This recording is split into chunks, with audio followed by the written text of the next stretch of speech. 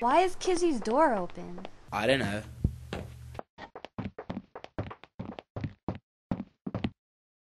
Kizzy, we're here! Where are you?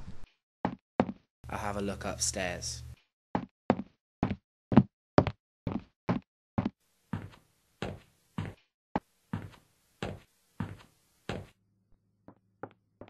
Message for Fatso. If you want to see Kizzy alive, meet me on the outskirts of the town on Lee Meadows Road. You will see a small cabin and a van. Bring no one and don't dare call the cops. P.S.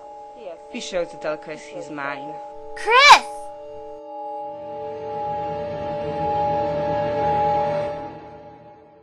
What's wrong? Mabel took Kizzy. I hope this is important for you to come and wake me out of my sleep, Veronica. Oh my God, what happened to you? I need your help. Do you have a phone? I need to call the police. I have no house phone, but I have a cell phone. You really need to get to the hospital. No, I need the police. Go to my room and call the police. Yes, ma'am. We need to call the police. We can't. Mabel may hurt Kizzy. She's probably bluffing. Why would she go to this extreme to kidnap my best friend? I think she's serious, Chris, and if I have to go there alone, I will. Jasmine, no. You're not going alone. I'm coming. If anyone is going to get hurt, then it should be me. It's me she wants, not you. But what if... No buts. I'm going. Fake-breasted bitch got away. Fuck! I should have just killed her. Well, I'll be sure you won't get away. You better hope I don't get loose or I will beat your ass. You're just as stupid as your fat friend. If I were you, I'd keep my mouth shut. You tramp. Just pray Fatso comes, or you're dead.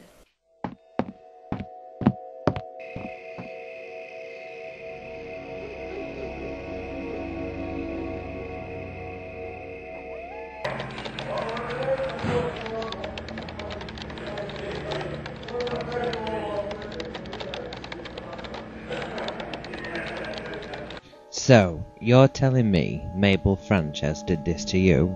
Yes, she tried to kill me. I think Chris Marcel may be in trouble. Do you know where she is? Yes, she's hiding out in a small cabin on the outside of town. I never knew she was capable of doing such a thing. Well, we have been tracking Mrs. Frances for a while now, and thanks to you we can finally go get her.